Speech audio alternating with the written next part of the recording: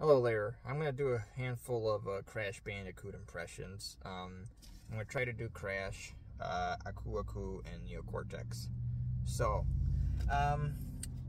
these might not be great. These might not be horrible. Who knows? Let's give it a shot. So, we'll start off with Crash, the man himself, or Bandicoot. He's not a man of many words, so not much to say except, whoa! That's about it. Dude says whoa, he spins around, he collects Wumpa fruits. I mean, what more do you want from the guy? And we got Aku Aku. He's actually really fun to do. Crash, Coco, you forgot to retrieve the level's crystal. Please hurry back and retrieve it before Cortex and his minions grab a hold of it.